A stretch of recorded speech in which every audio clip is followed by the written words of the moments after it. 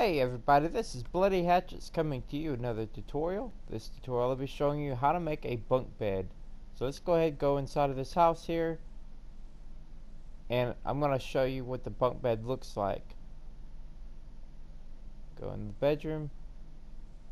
Alright, this is what the bunk bed looks like. It's got a bottom bed down here. The cover's pulled back.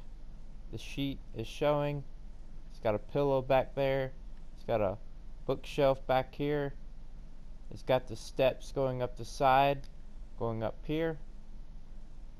It's got the railing, the bars on the side, and it's got a little bookshelf right here. Alright, let's go ahead and build this. Alright guys, let's go ahead and do this right here. I'm going to make one bed red, one bed yellow. Let's start with the bottom bed. You're going to need a 2x4 spacing for the bed. So the back blocks here is going to be white or light gray wool, and put 2 layers of snow right there for the pillow. Now do another light gray wool there. That'll be the sheet. And do a 2x2 of the red like this. Alright, now once you have that guys, if you want to add a little bit more detail, put some red carpet right here to make it look like there's a small elevation where the cover is being pulled back.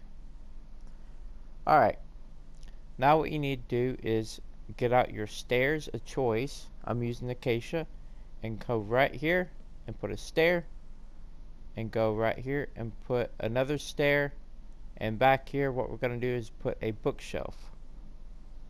On top of that bookshelf we're going to put a slab, and up here we're going to do the yellow bed.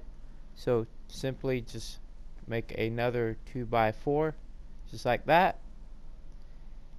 Now once you have that, go ahead and get your snow back out and put it up here, 2 layers, and hopefully this light don't melt the snow. Alright, so what we're going to do now is go on the back side right here, and we're going to get our stairs out, and we're going to place the stairs like this. That acts as support and shelving.